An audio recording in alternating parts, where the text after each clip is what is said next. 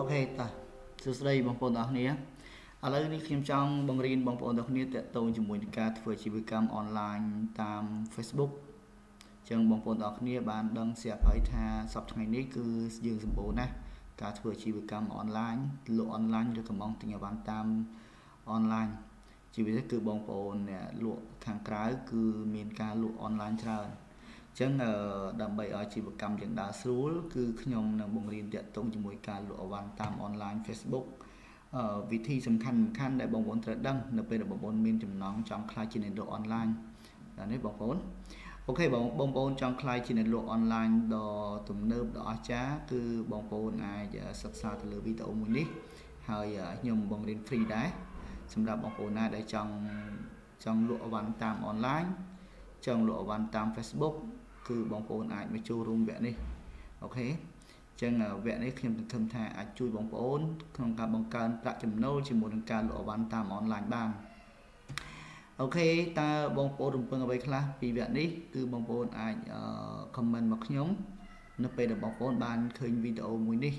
ចឹងបងប្អូនអាច comment មកខាងក្រោមបានថាបងប្អូនចង់បានអ្វីខ្លះពីការលក់អនឡាញអញ្ចឹង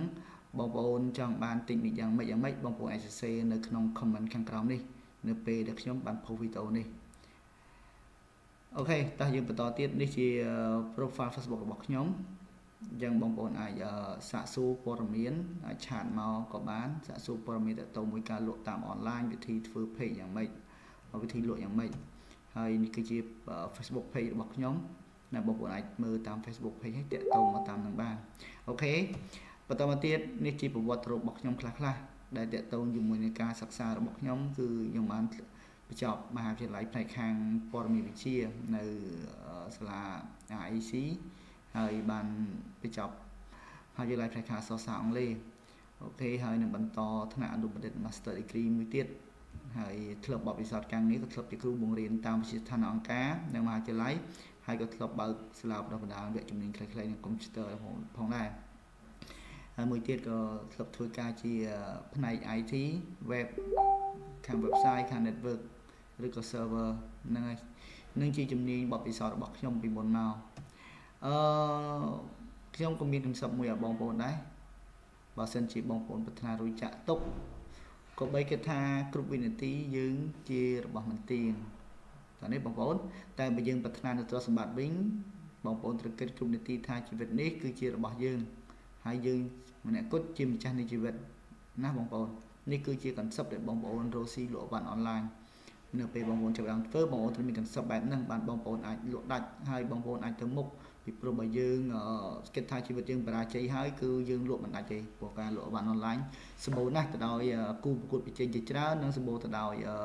ភាពលំបាកជាច្រើនប៉ុន្តែនេះជាហេតុផលនៃជីវិតដែលយើងគឺដើរទៅមុខអូខេបងប្អូនចឹងហេតុអ្វីបានជាយើងសម្រេចចិត្តថាយើងត្រូវផ្សាយអាជីវកម្មយើងតាម Facebook គឺវាមានចំណុចសំខាន់របស់វាគឺទី1គឺ Facebook ហ្នឹងវាជាប្រយោជន៍ភាព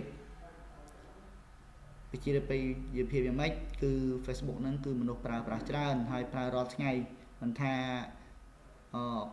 កូនសិស្សមិនថានិស្សិតមិនថាបុគ្គលិកមន្ត្រីរាជការក្រុមហ៊ុនរដ្ឋក្រុមហ៊ុនឯកជនស្ថាប័ននានាទេគឺប្រើ Facebook ជារាល់ថ្ងៃអញ្ចឹងបានជា Facebook នេះគឺមានប្រជាប្រិយភាពហើយក៏យើងអាចប្រើប្រាស់ Facebook នេះសម្រាប់ធ្វើអាជីវកម្មរបស់យើងផងដែរអញ្ចឹងសួរថាហេតុអ្វីបានជាយើងត្រូវសម្រេចចិត្តក្នុងការធ្វើអាជីវកម្មជាមួយវាពីព្រោះអាហ្នឹងគេប្រើច្រើនជាងគេវ័យជំទង់វ័យចំណាស់ណាក៏ចេះប្រើ Facebook ដែរឥឡូវនេះគឺចេះប្រើច្រើនណាស់ពុកម៉ែបងប្អូននៅតាមខេត្តគឺចេះប្រើច្រើនក្នុងការប្រើប្រាស់ Facebook អញ្ចឹងហេតុផលនេះហើយដែលយើងចូលចិត្តមើល Facebook ហើយមួយចំនួនគឺរកស៊ីតាម Facebook ផងដែរមួយទៀត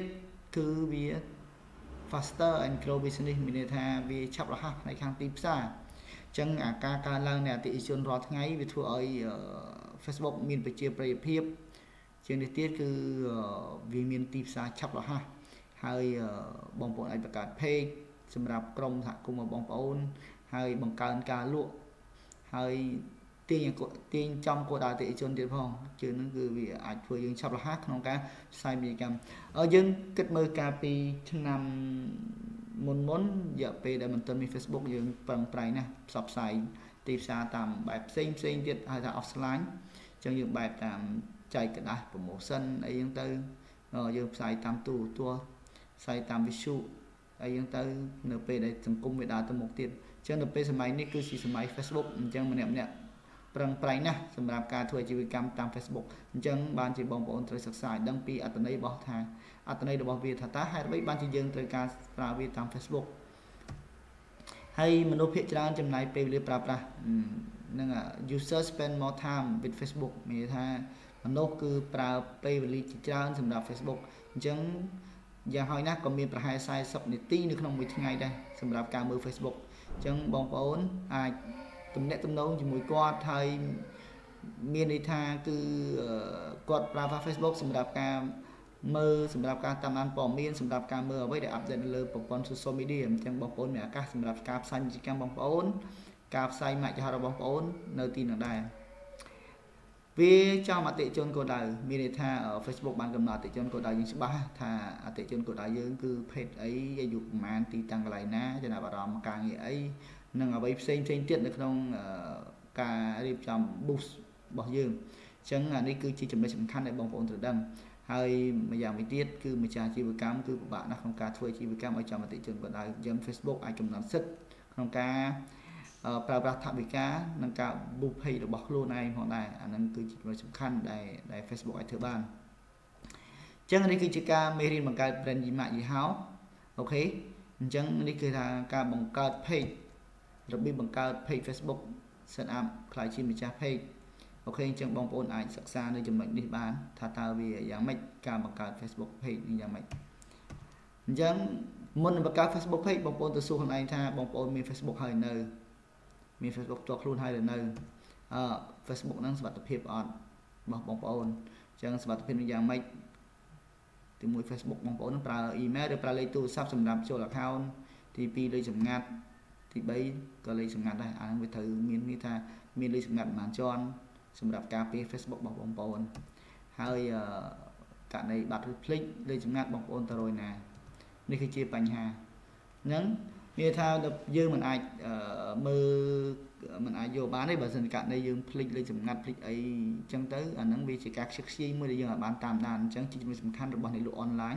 ខ្ញុំឃើញនៅអនឡាញមួយចំនួនគឺមានបញ្ហាជាមួយនឹងការបាត់ Facebook របស់ខ្លួនឯង